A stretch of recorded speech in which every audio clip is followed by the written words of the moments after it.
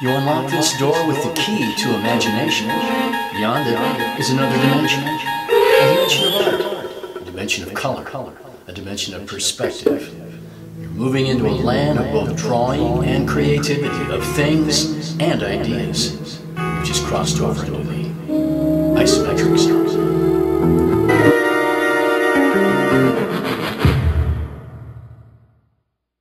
Welcome back to the art room. I'm really glad you could make it today. How do you like my picture? It's called an isometric drawing, and if you're a third grader or older, you've got the skill set to make a great one. Uh-oh. Sometimes it's hard to tell which end is up around here. Well, isometric drawings have a different look because it's such a simple idea. There are no vanishing points and just a few rules to remember. Whoa, here we go again. What you're going to need is a piece of paper, a straight edge, a pencil, and maybe some markers or colored pencils. So let's get back to the art room so we can start our own isometric drawings.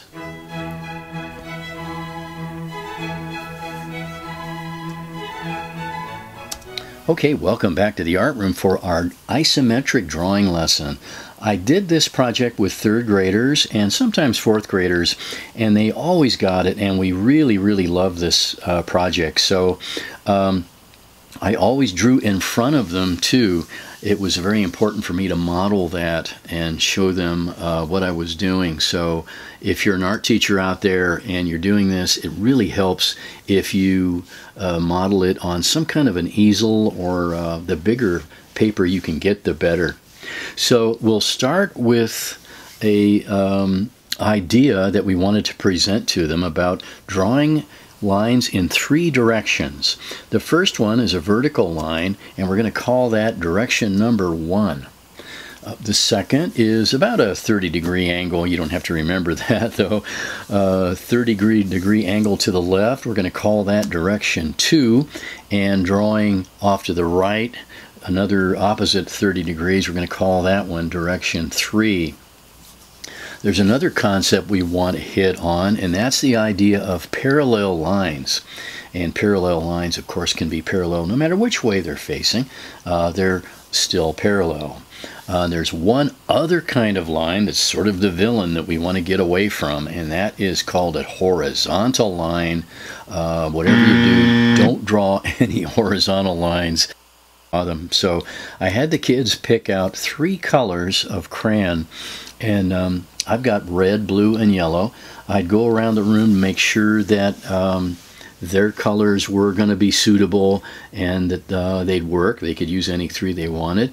And then we'd pick one color as their outlining color. And that outlining color would be the color that we would sketch in.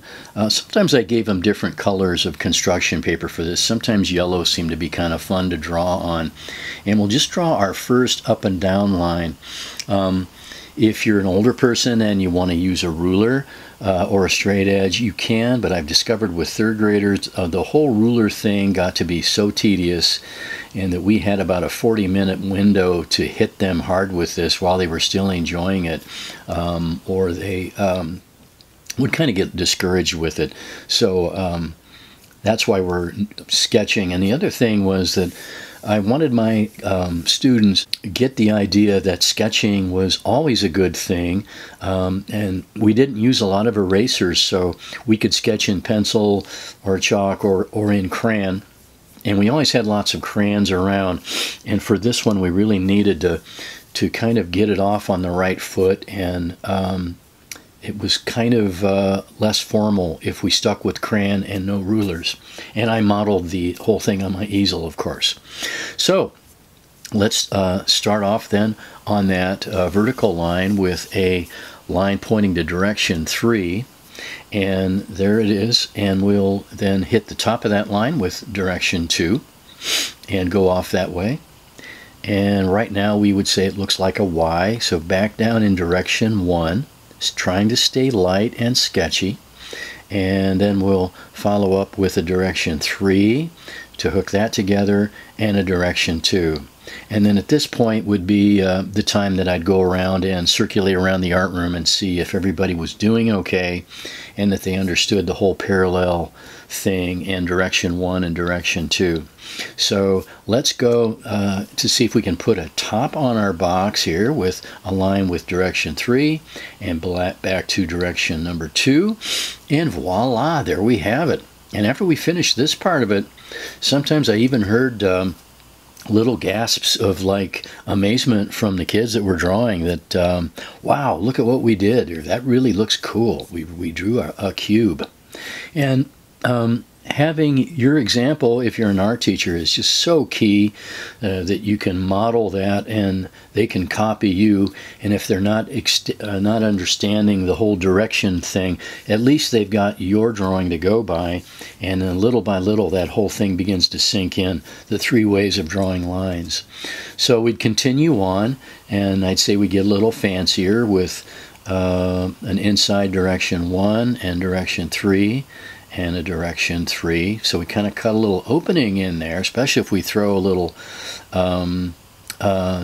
notch on it. On the other side here, we're staying parallel, of course. That's another thing we want to keep hitting on, that parallel line idea. And okay, let me put a little notch going directly direction 2, and then do that cool little inside cut. And I would probably stop longer in between some of these things. Remember, this is about a 11-minute video, so I'd give them plenty of time. We had 40 minutes, and from time to time I'd go around the room and look over their shoulder a bit. They got used to me doing that too, to see if they were catching on to this. So we'll keep rolling with it then, and let's do another building back here. I'm going to draw a direction 1 line, and that's going to be always usually the corner of the building, rather. And I'll change up things a little with a different thickness to this other side of my building. And of course, all my direction 1 lines are parallel, right? Okay, and I'll drop down over here with kind of a neat side of the building, and back into direction 2 to put the top on, and straight down. And by this point, I think the kids were usually getting pretty comfortable with the 3 ways of drawing lines, just from the standpoint that, I mean, if you draw any other lines, things just don't look right, especially those terrible horizontal lines you're tempted to throw in. So I'm going to extend out here in direction 2 with kind of a neat little, well, I'm not sure what it is yet. Let's see. It's a kind of a pathway, or wait a minute. No, maybe I'll make a little, let me finish that up right there. Let me make a little, like a concrete bridge here, little walkway thing. Oh, that's great. And then we'll cut back here in direction 3 and send it all off the other direction, our little catwalk here. And oh, that's neat. That's neat. You're using your 3 directions of lines. And how do you know if what way to draw at the point when you get that part in your drawing? How do you know which direction to go? Well, you've only got 3 ways, and usually it's staring you right in your face here. Let's do a little set of steps here, and so we know we need to define that step there. We need a line in direction 2, and how do we extend the step out? Well, direction 3. That's the only way we can draw it. We only have 3 ways to do it, and then our vertical line, direction 1, and just keep building it that way. And so while we're doing this, the kids, of course, are following along with me, and I'm going around. If somebody looks like they're in trouble, I'm leaving my drawing up there for the rest of the classroom to model after by, rather. And in the span of about 40 minutes, we were able usually to get pretty far with it. And after I did a couple of buildings, I would tell the class, okay, if you feel comfortable in what we're doing here, go off and try to surprise me. I'm going to come around and take a look at your drawing here at your desk in a minute, and surprise me with something that I haven't done up on my easel. See if you can create a building using those 3 directional lines and make me an isometric shape out there that I haven't demonstrated for you. So, and here we go, drawing at fast speed, of course, and finishing up. I think, let me put one more little thing. Oops, a little blooper there. Sorry about that. We'll fix that later. And so now we'll talk about another concept called directional color.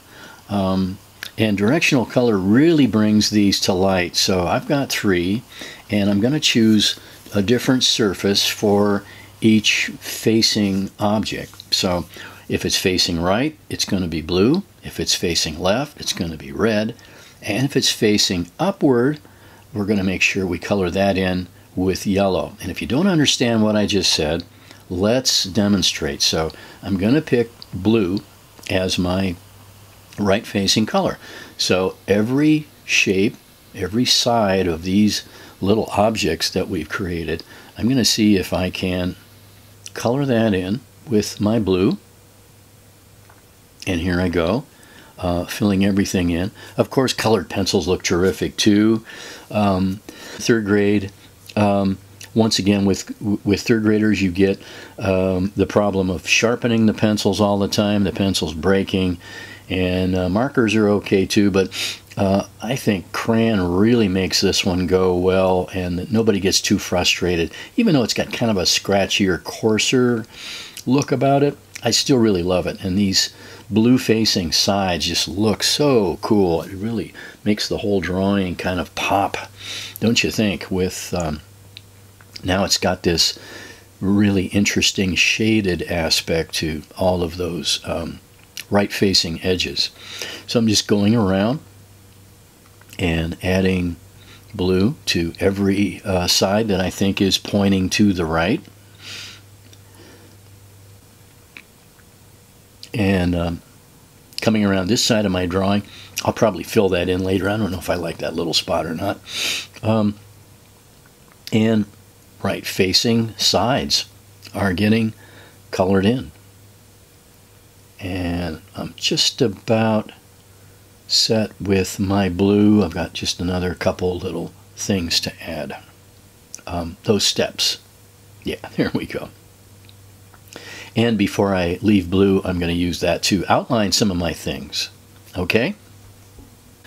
Okay, so on with our directional color here. My left-facing color I've picked out to be kind of a red, like a magenta. And I'm trying to pick out my left-facing sides. If you make a mistake, hey, we're only human.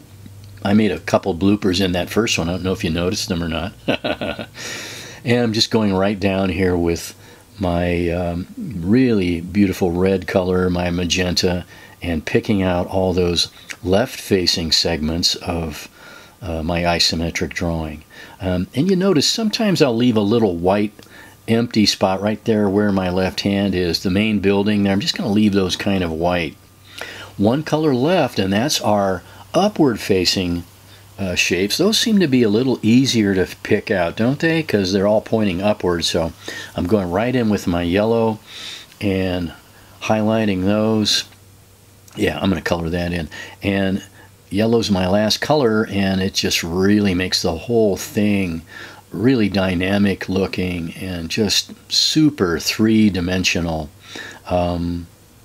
And there we go. That last little bit really turned out great, don't you think? And that's our isometric drawing. Okay, that's going to just about wrap things up for today's art lesson. As always, thanks for following along so well. And remember what we always say, no matter where you go, no matter what you do, you've got something to be proud of. You're an artist. So stick with it, and we'll see you back here next time in Mr. Shay's Art Room.